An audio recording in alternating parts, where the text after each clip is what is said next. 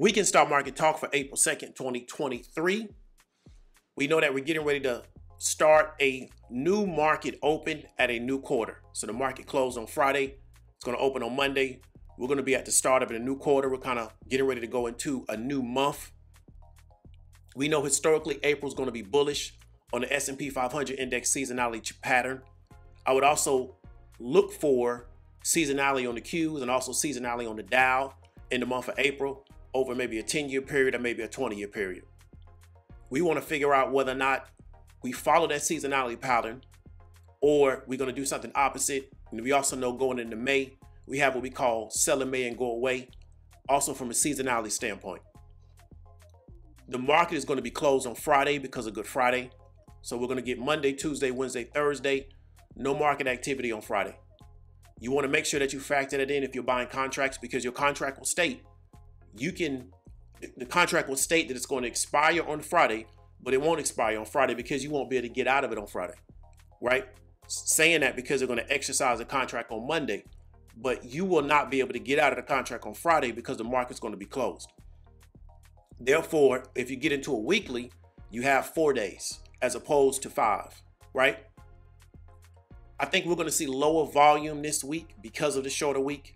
I don't think a lot of people are going to really be heavily in this market, but I could be wrong. However, I just think that because of the holiday and how many people are going to participate in this holiday, even though everybody doesn't celebrate this particular holiday, I think that we can see lower volume, especially on the indexes. We may see specific companies take off, but I think on certain indexes, we're probably going to see a lot lower volume overall, right? A lot of people probably may just sleepwalk through this whole week. Going to earnings. So because top of the quarter, we're doing our first earnings run. Not a lot here. I'm going to look at ConAgra.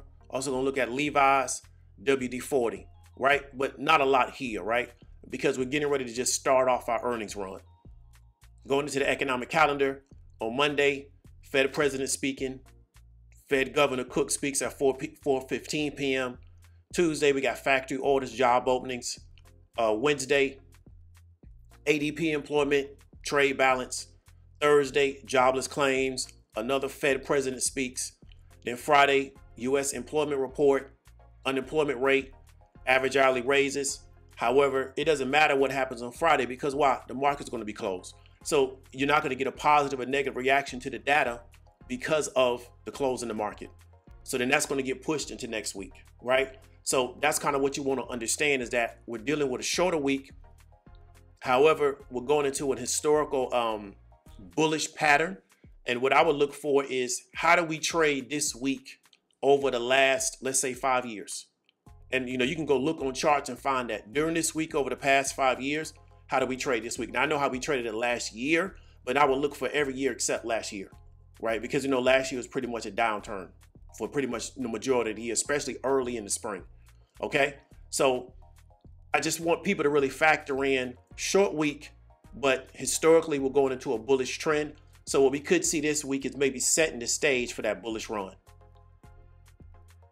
Okay, so let's go ahead and look at the SPY real quick. And what we've seen is since about mid-month, we've kind of gone onto a bullish pattern. We've had some resistance inside that pattern, but it's been fairly bullish overturn.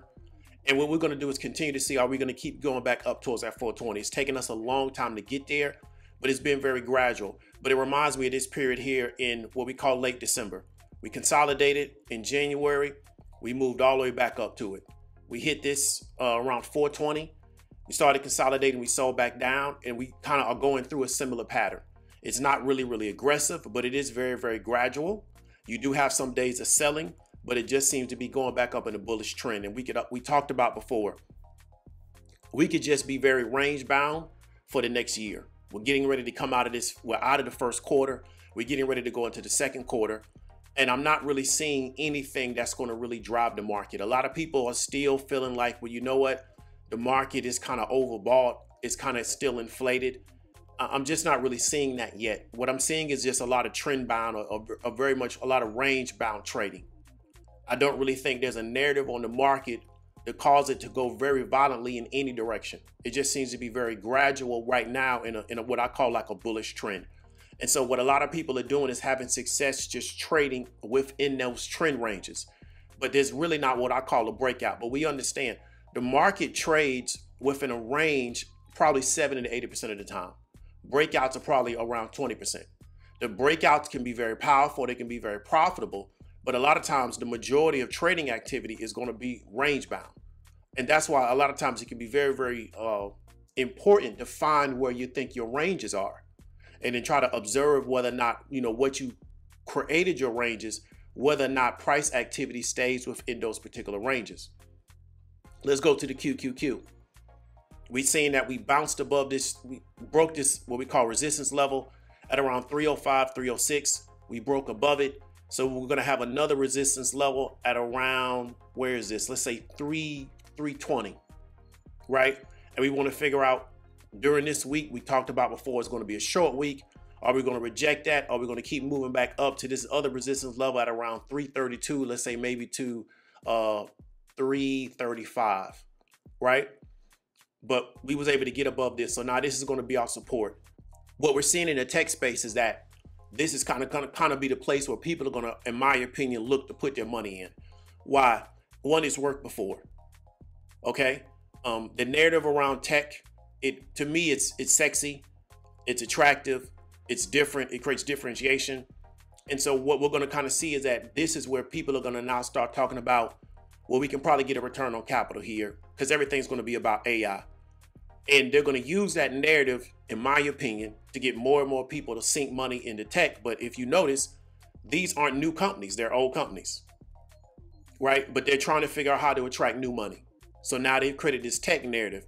And so what we're going to continue to observe with the Qs is that, are we going to go back to this level here? Are we going to get back to this 350 level? Or are we going to get back to this, let's say 367, 370 level? We have a lot of levels that we can go up to, because this just right here is March of 2022, right here where I have the cursor. Therefore, we have a lot of levels that we can get to before we even get close to where we were at around that 400 level in early 2022, before we started to really sell off aggressively. However, same thing. It's just a very gradual move up, right? We started this in early March and just very gradually moved off, had some consolidation, and kept moving back up. Do I think certain tech companies are overvalued? Yes, Nvidia has a massive price earnings, especially forward, right? The way they're going to have to perform in the future is ridiculous, but it doesn't matter, right? The narrative around them is so strong to where people are buying it. And if people are buying it, they're buying it. And that's what you got to kind of really understand. It may not make sense to you, but it doesn't matter if it makes sense to people that are willing to pay for it, right? And that's kind of how we're looking at everything. So what we're going to continue to do is just observe it. And I think this month, in my opinion, will probably be bullish. And then we may find a reason historically to sell off again in May. And then we'll just start building back up. But until I get like some really negative data points, right? I don't see any reason why the market's going to all of a sudden now just start slamming everybody down, even though it could happen. I think the 0.25% federal funds rate increase in the next meeting has already been factored in. I think people still think that Powell is going to eventually reverse sometime this year. And until we get really strong evidence of maybe a credit crunch, I don't see any reason why people are going to be fearful, right? Especially long term. So what we're going to continue to do is just observe it, but understand what we're seeing is a lot of really range bound activity.